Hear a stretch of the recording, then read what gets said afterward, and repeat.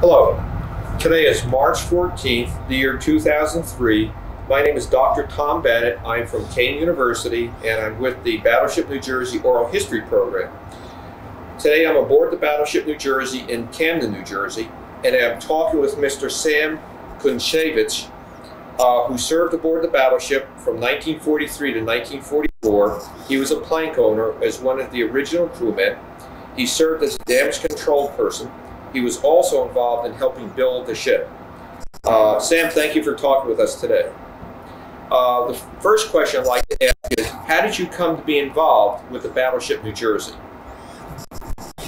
Well, when I got aboard the ship, which was quite an unusual situation, at least to most people who hear about my story, I originally enlisted in the Air Force in the latter part of 1942. They questioned me as to what my background was, and they were looking for aerial photographers, which the Air Force was very short of. And they had a program which they considered was secret. They needed aerial photographers, and they were taking anybody who had any kind of photographic background. Since this was supposed to be a confidential thing, I was sent to Washington, the Motion Picture Service, and I was trained in the use of special cameras.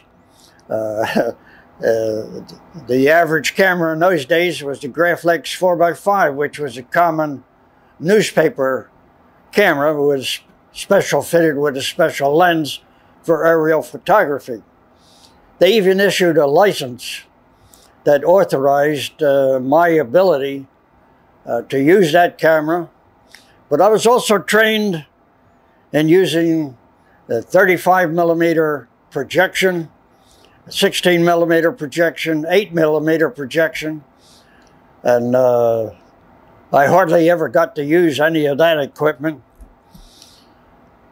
But they decided I was to be sent to the South Pacific to photograph the results of B-25, B-17 bombing runs. And what kind of results did they get? This was supposed to be confidential or even classified secret. But the Air Force refused to take me there for one particular reason. They said, we cannot risk $1 million aircraft, a pilot, and a common ordinary serviceman in that particular kind of phase, because we were losing a heck of a lot of aircraft to the Japanese in those early days. Somebody came up with the bright idea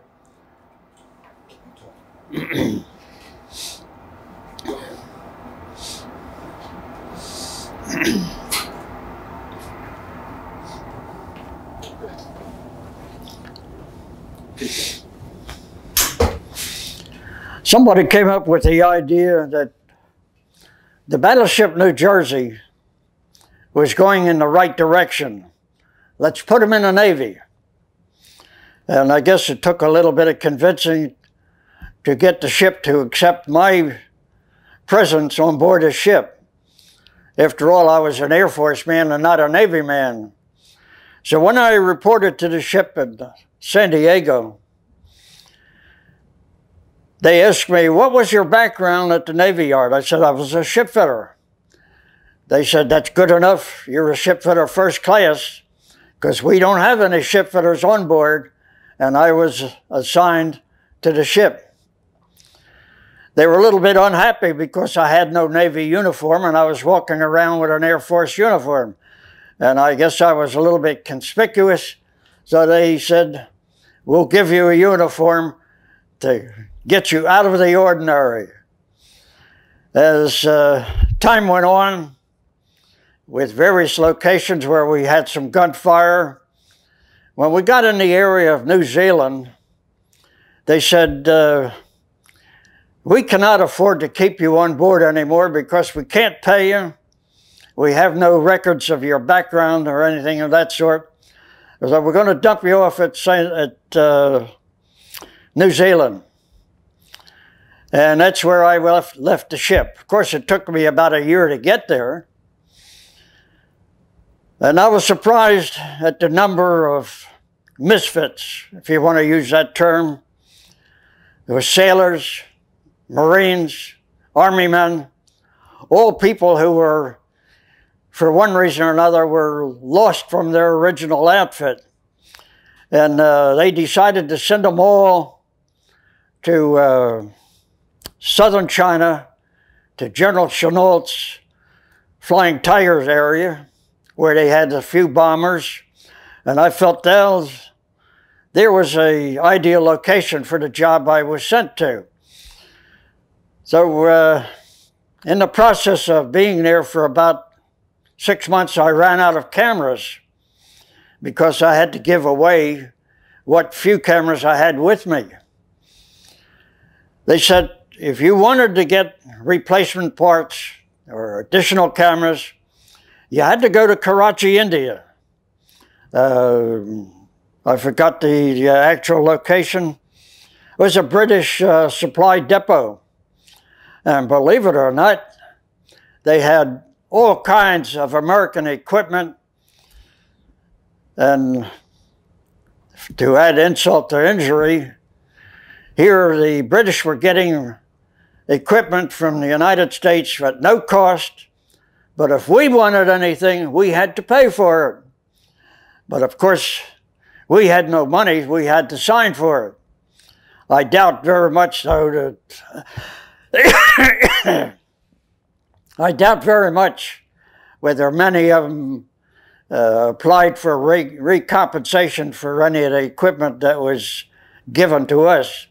And that was taken back to Chennault's outfit, and additional people were trained in aerial photography. One of the most unusual situations I got into, we had a small training area for bombers.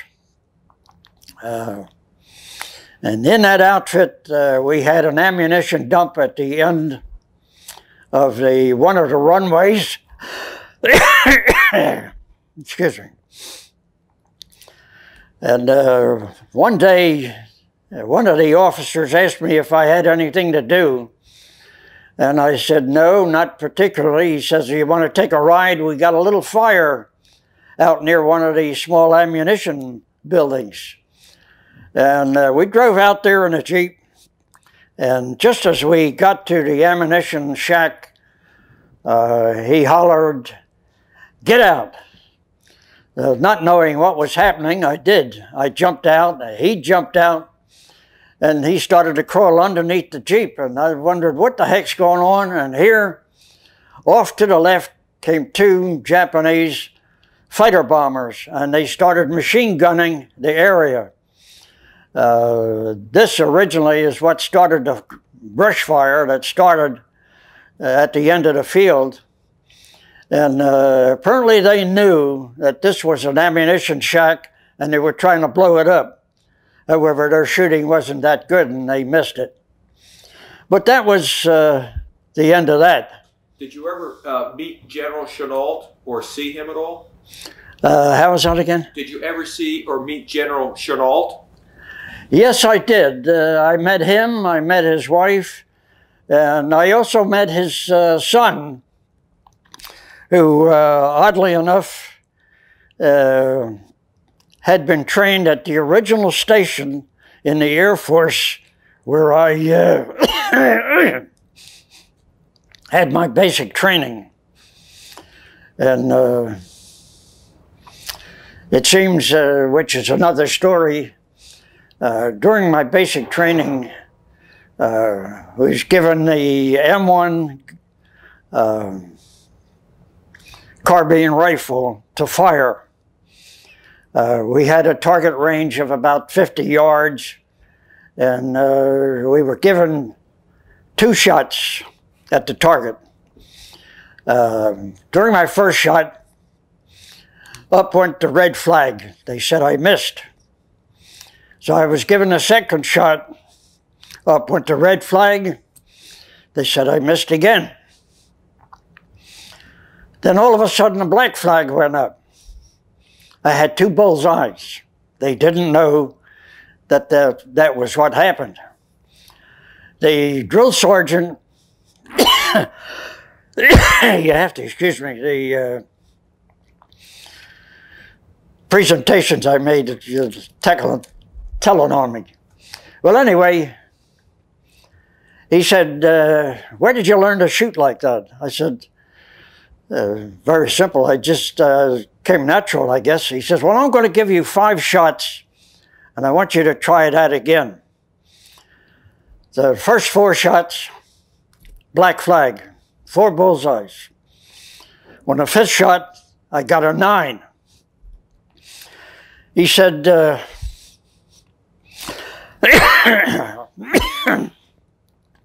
are you interested in becoming a sniper? I said, no, I joined the Air Force to fly. He says, well, I'd take care of that. Anyway, they found out I had photographic experience, and they said, we got a job for you. And that was the beginning of my shipboard experience. How did that lead to your shipboard experience? How's that again? How did that lead to your shipboard experience? There was very little work to be done on the ship, actually, outside of minor repair to doors. Gaskets were always wearing out. There was a number of fire retardant doors that the gaskets were not really that good, and they had to be replaced. So that was kind of minor work. But when I got back to the Air Force base, which was the latter part of 1944, they questioned me. We thought you were supposed to be in North Africa. And here, somebody had the records messed up. I was assigned to the 315th Bomb Squadron, which was in North Africa, who later made the initial invasion of southern Italy. And they didn't know where the heck I was. So they finally accepted the fact that I was free from the initial assignment that I was on, but I had very little to take back.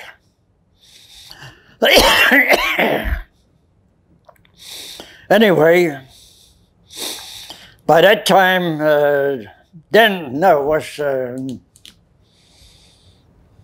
Dover Air Force Base decided they needed a 35mm projection operator, and I was assigned to Dover.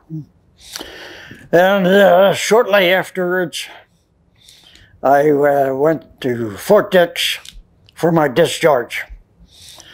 And I believe I'm one of only a few people that have a discharge from the Army Air Force, from the Navy, and from the Air Force Reserve. How were you discharged from the Navy? Yeah, they gave me credit for 1 year's service on the battleship New Jersey. So in effect, and they entitled me to a Navy discharge. So you have 3 discharges? I have 3 discharges. The Army, the Navy? Army, the Navy, and the Army Air Force. Army Air Force. Interesting. Talk to us a little bit about your experiences aboard the battleship New Jersey. What did you do? You were a pipe fitter, but was there much work for you to do or no? Well, during the early days on board the ship, for almost a month, I was trampling around the ship doing minor maintenance work, principally replacing gaskets and doors and hatches and scuttles. They had very few people that knew how to do that. They made a common mistake of putting grease on them, which was very dangerous as far as the gasket was concerned, because it just destroyed the rubber gasket. It destroyed any of the gaskets in any type of door. There were several types of doors. The common non-tight door, which had no gasket whatsoever, standard watertight door, the metal joiner door, which there was two types of that, one which was no tight, one which was fume tight. Fume tight doors were used in battery charging spaces where fumes are generated, and they had to keep the fumes exhausted at all times. So they had to have a fume type door. But door gaskets were in very poor condition after a period of time, purely through closing and opening, mishandling of the treatment of that type of gasket. I even see that on the ship today. The gaskets are painted, which is entirely not to be done. Now, before you joined the battleship and before you went in the military, you worked at the Philadephia Naval Yard? Yeah, I worked in the on the battleship Wisconsin, the battleship New Jersey. There's several experiences I had which were kind of unusual, a little bit comical. As I mentioned some time ago, we had a lot of Welsh, Scottish, and Irish shipbuilders who came here who knew the job. And I was fortunate to work under a group like that. One day, I was approached by the supervisor. He said, "We're going to leave our mark on this ship, the battleship New Jersey."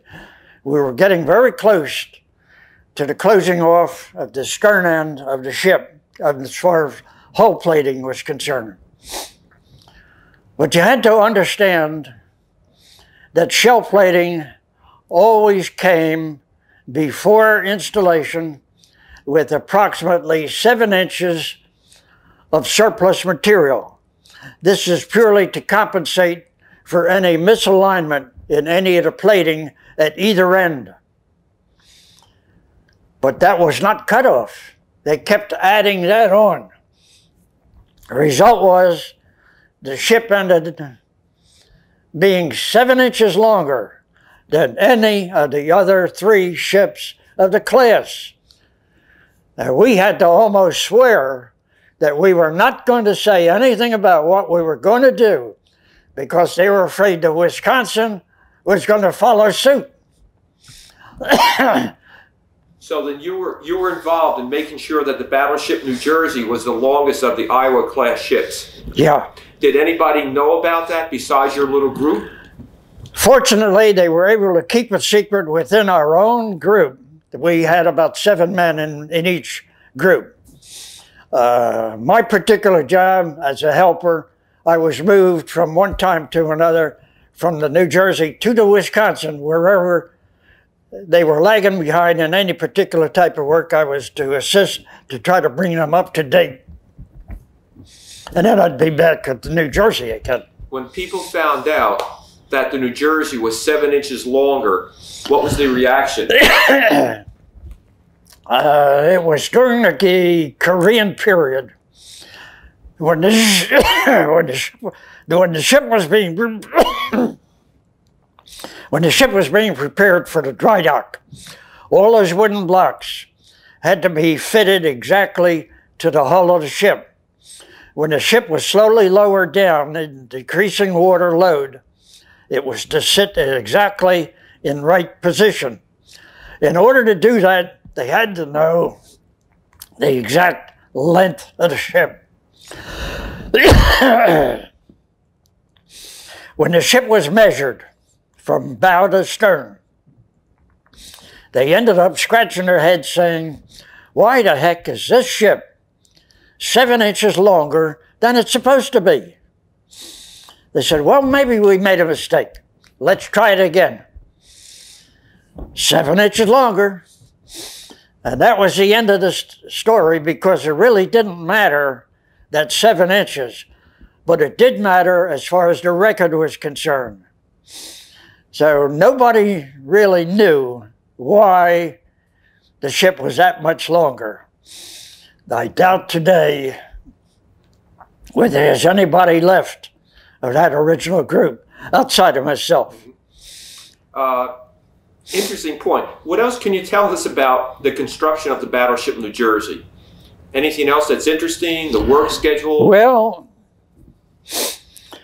when the hull plating, the shell plating, and the main deck was almost complete, the superintendent of ships, who was in charge of installing the gun turrets, he had to calculate the weight of the first turret to be installed. It was turret number 1.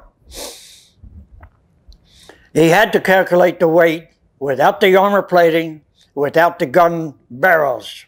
This was installed after the turret was installed on the ship. He calculated the weight of that turret at 750,000 pounds.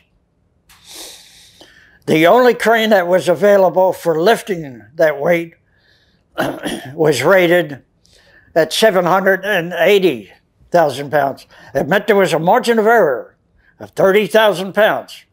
And that's only equal to one of the anchors on this ship. Somebody asked him, what the heck are you going to do now? You've got a margin of error, and the next crane available won't be available for the next 3 days. He said, I'm going to stand underneath that turret from the time it's lifted up to the time it's installed on the ship. He was asked this time, why the heck are you going to risk your life under that turret because of that margin of error? He said, very simple. If that crane should fail and that turret came down, I will not be available to answer any questions as to what the heck happened and why. We found out later on he knew something about that crane that we didn't know. It had a margin of error or a safety factor of 100,000 pounds. So he really wasn't taking any risk whatsoever, but he had to be dramatic, and he satisfied a question. Interesting. Talk to us a little bit about your experiences aboard the ship again. When it was in the Pacific, were you involved in any combat situations? And there was a few areas where we did a lot of shore bombardment prior to a landing period, which we didn't get into, but other than sort of softening up process of shell bombardment. One of the guys once asked, what kind of a hole in the ground does one of these shells make?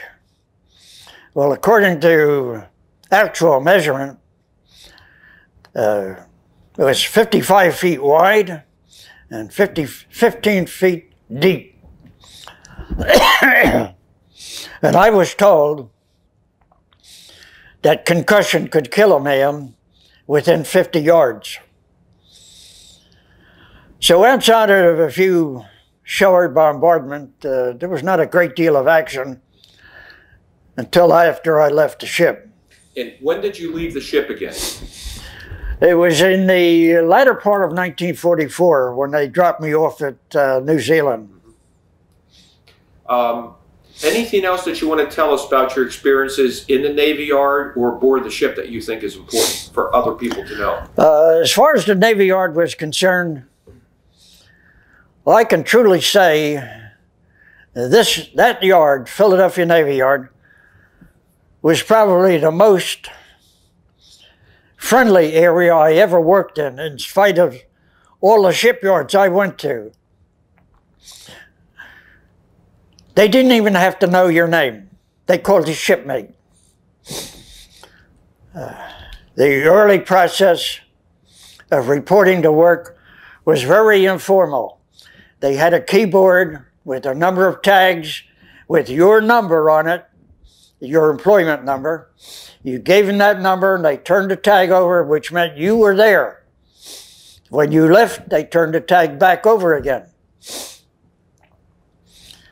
We had some unfortunate incidents. One in particular I can remember. They were loading some of the plates that was being installed on the deck plating. And one of the cranes, by a shop labor man, 72 shop to be exact, they hooked up these clamps on two ends of the plate and they lifted it up. He made the mistake of walking too close to the underneath that plate, and one of the holders let go. Unfortunately, he didn't survive. It fell right on top of him. But we had an interesting thing working in the shops. I was assigned at that particular time to what was normally called the shearers, and that was where they trimmed off excess material from either a long angle plate or shell plating or any type of plating. The man in charge of that machine would sight the object being trimmed off underneath that particular shears, and the people in back of them would guide that particular plate to either to the left or to the right. And when there was a shortage of material coming through, one piece of material would be held purely as a factor to show that you had something to do. Every once in a while, a ship superintendent would come through the shop. Might be a lieutenant, might be a commander, sometimes a captain. And they had a very unique way of warning people that an officer was coming through. If it was a lieutenant, the man at the end of the shop would put a single finger across his left arm. If it was a commander, he'd put two fingers, two stripes. If it was a captain, three stripes. And that would be passed down the line from one person to another. Nobody said a word. All they did was watch for that finger on a man's sleeve. And that would tell them who's coming through. And that would preclude any problems from turning up, correct? Talk to us a little bit about after the war was over. How did your experiences aboard the battleship New Jersey impact your later life? Well, that reminds me of something else a little bit completely different. There's a lot of risk involved in working in the shops. Not so much of the overhead crane carrying material that you had to stay away from. But one time on the shears, we were trimming a 10-foot piece of angle. They were taking a 1-inch strip off of one leg of that angle. As the angle protested through the machine, the end that was cut was starting to curl in a loop type shape. They took a chain and they wrapped it around to pull it tight to keep the thing from flying around. Before they got through with that particular piece of angle, the chain let go. And 2 minutes before that, one man was standing off to one side.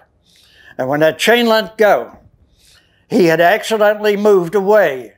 And the chain came around and cut off a man's jacket who was hanging on a piece of structure, completely cut it clean, like it was cut with a scissors.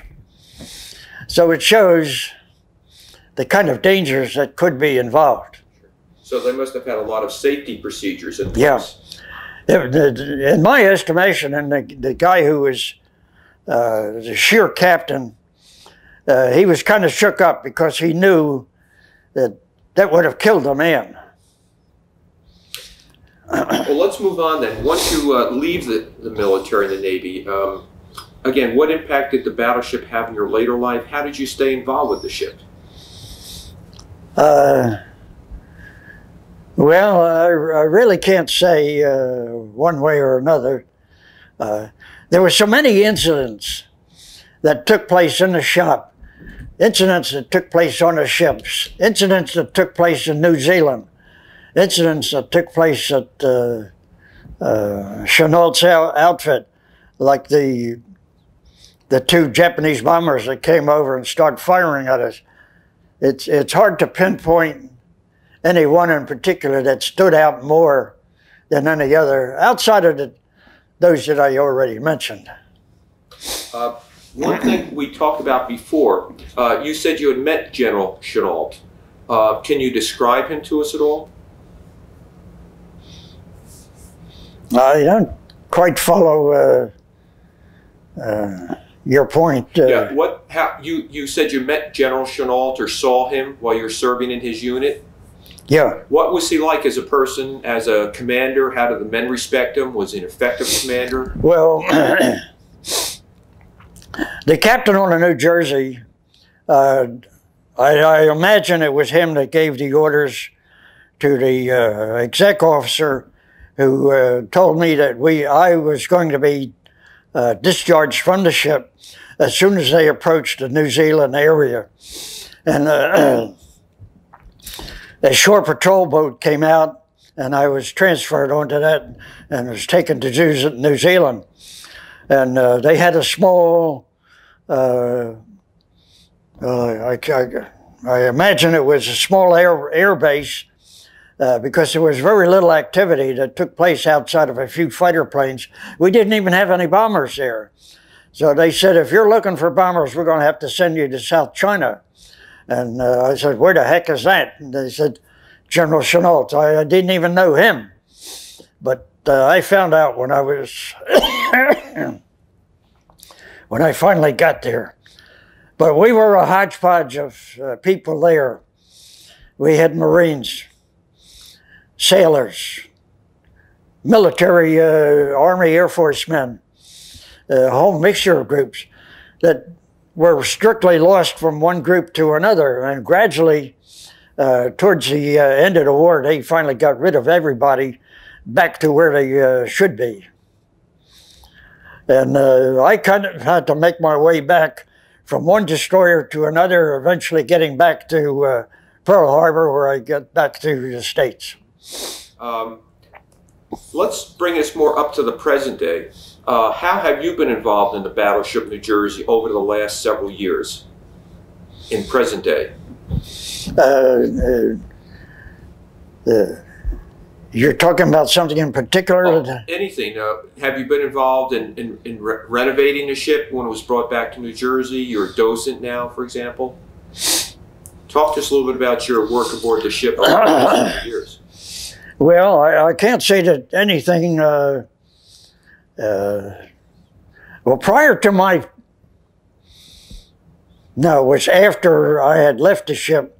The ship was in shore bombardment, and they claim it was a misfired 5-inch shell that penetrated the mess deck area through the main deck. There was no casualties, but there was damage, and apparently they took care of that okay. But the thing that got me was when, in another period, the Korean shore bombardment hit directly behind the main area, almost the back end of the turret number 1. In fact, there's 2 scars across the back of that turret that shows where the shell had hit. But why in the heck was 3 men in that area at the time that shell hit? Either they had no idea that the shore bombardment was going to hit the ship or was within range. All three of them got hurt. One of them did not survive. The other two did. So actually, we only had one casualty aboard this ship. Okay, at this point, Sam, is there anything else that you, before we stop this part of the interview, is there anything else that you'd like to tell us about the ship or your experiences aboard her that you think is important to know? Well, there's one unusual situation that took place on this ship recently, last year to be exact.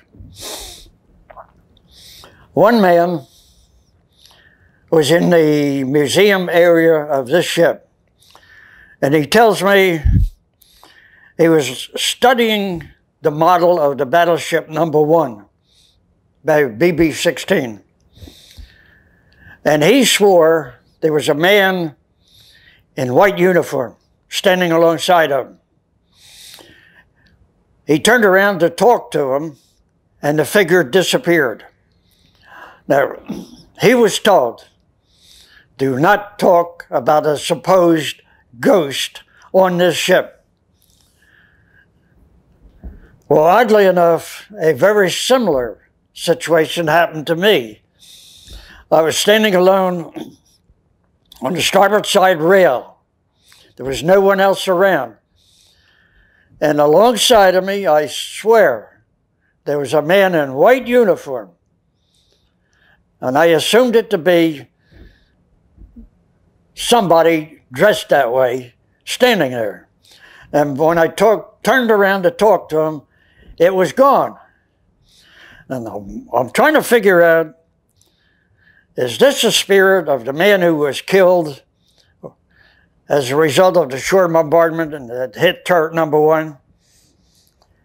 Or was it somebody who lived in the museum area when that was a berthing area?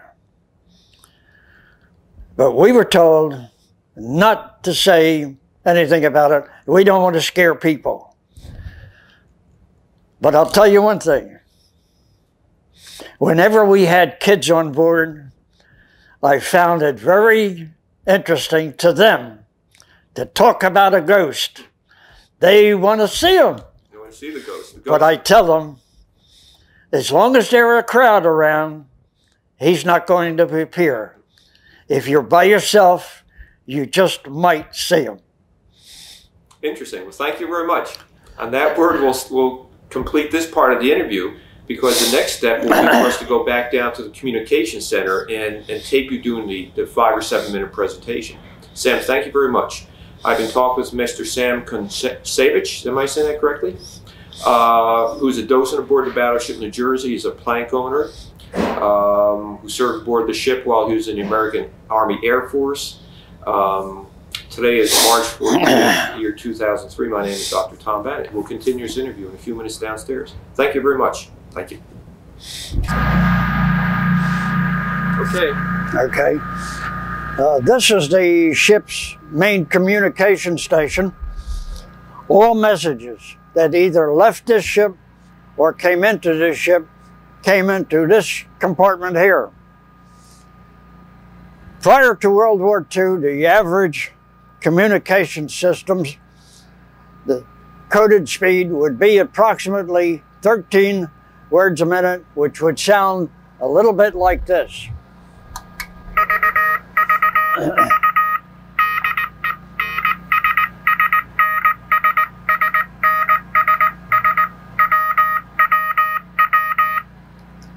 Now, if you were a radio operator, you would be able to read that message as "Welcome to the battleship New Jersey. We hope you enjoy your visit." But during that time of World War II, 13 words a minute was not acceptable because it's easy to copy and easy to interpret. They decided, let's try a much higher speed where a human ear cannot copy and the human hand cannot send it. It had to be handled completely by computer, and that was handled in such a way that would sound a little bit like this.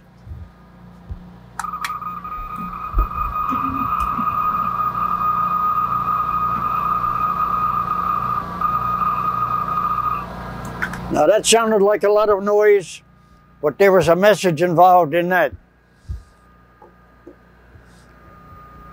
Any message that came in was put on computer through computer tape similar to this here, and eventually ended up in this machine, which would then read it out into this ancient 50-year-old teletype.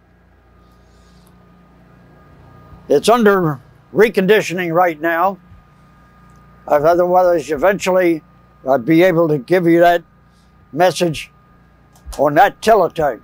And that would read the same as that particular coded message. Welcome to the Battleship New Jersey. We hope you enjoy your visit. So much for interior communications. They were not satisfied with computer operation or standard 13 words a minute. They decided it's too easy to interpret, too easy to copy. But during that time, somebody advised, let's try something completely different. No code, but a foreign language. Somebody figured out, let's try an Indian language. They decided the Navajo Indian tribe had a complete, undistinguishable language, and they felt that with a little modification, Navy technology can be converted into Navajo Indian language. Some adjustments had to be made, and it was done. And I can tell you this much, that today, no one was ever able to copy the Navajo Indian language and interpret their particular messages. A few years ago, President Bush, in order to acknowledge the work that the Navajo Indian tribe did, he issued a medal, 1.5 inches in diameter, $3 in cost, available at the local mint. Aside from that, I would be glad to show you. The time I did that, I never got it back.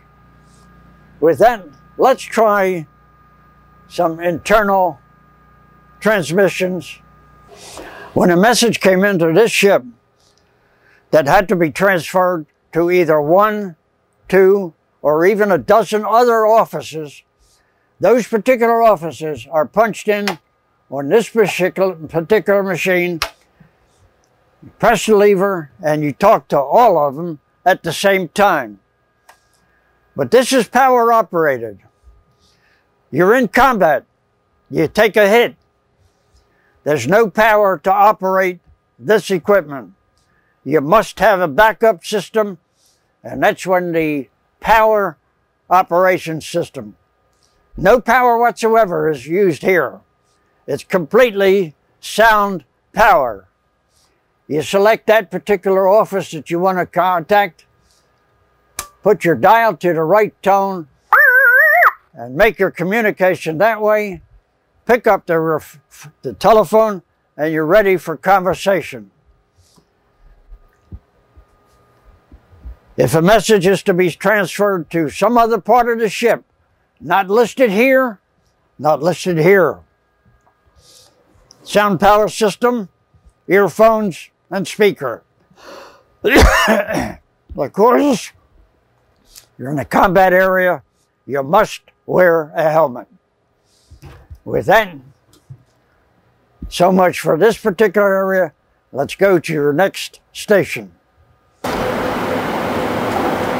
Okay, this originally was a cruise or berthing area. But in order to have this type of display, something had to be removed, and so the cruise berthing was eliminated.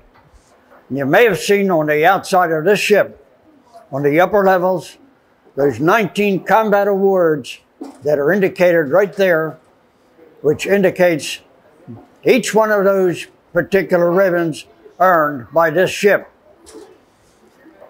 And these gold stars, they represent where one of those ribbons was earned in combat. If this button was working and I pressed that button, you would get a recorded description that would tell you on each one of these locations who was involved, what was the issue, what ship took place, what was the results, and what happened. But if it was working, I wouldn't press that button anyway, because each one of these gold stars, they represent a combat description that would take at least 15 to 20 minutes to get the complete story. They would tell you who was involved and what was the issue. So with that, I tell everybody, let's forget about this story and let's take a look at that window right there. This represents a few of the tools used in the construction of the battleship Wisconsin and the battleship New Jersey. They were built side by side at the Philadephia Naval Yard. And there's a little story connected with this. I've told it sometimes before. The superintendent of ships, who was in charge of installing gun turrets on both ships, that particular picture there tells you what happened, but it doesn't tell you the whole story. The superintendent of ships calculated the weight of one turret, turret number one on this ship, at 750,000 pounds. The crane he selected to lift that weight was rated at 780,000 pounds. It meant there was a margin of error of 30,000 pounds. He was asked, what are you going to do now? The nearest crane available is 3 days away. That's a loss of time. He decided, I'm going to stand underneath that turret from the time it's lifted up to the time it's installed on the ship. He was asked again, why the heck would you risk your life under that turret for that 30,000 pounds? He said, if that crane should fail and that turret came down, I will not be available to answer any questions as to what the heck happened and why. Now that was 60 years ago. The Navy's not much different today. The least little thing that happens on any ship that should not happen, somebody's going to answer to a lot of questions and somebody's going to take the blame. With that, take a look around at the rest of this exhibit. And incidentally, the flag in this case is one of the original flags flown by this ship in World War II. The three different models here show the difference in configuration of one ship to another. And this model over here is the model, was number BB-16. It was built in 1907. It was only in commission for 3 years, and the Navy decommissioned it. But during that time, the Army Air Force was doing a little practicing, and they issued a challenge to the Navy, and they said, we can sink any one of your ships. The Navy, being skeptical as they were, said, there's your target. And on the very first bomber pass, dropped a bomb down the center stack and blew the ship right in half. It's now at the bottom of the ocean off of Cape Hatteras, New Jersey. With that, there's another story right out here, and I'll tell you about that, about a watertight door. It's a standard watertight door. Could be found on anywhere on this ship. During the Korean War, or after the Korean War, when this ship got word they were going to be decommissioned, A lot of the crew were very unhappy because it meant they were going to be sent to different areas, and they were probably would not like to be there. One man in particular, we don't know who it was, and I doubt if we'll ever find out, decided to write on the inside of this door on how he felt about leaving this ship. And this is an interpretation of what he wrote here. But the odd thing about all of this, before the ship was closed up, 2 men, it might have even been 3, we don't know that either. They decided to take this door off the hinges and hide it someplace on this ship. We found it about 3 years ago in our general inspection. We felt there was enough story behind it to put it on display. Now you might wonder, why did it take 3 men to hide that door? There's over 300 compartments on this ship. You could hide almost anything, anywheres. But this door measures 26 inches wide, 66 inches long, and it weighs at least 138 pounds. One man is not going to take that door and hide it anywheres on this ship. And with that, you can go to your next station for your next display.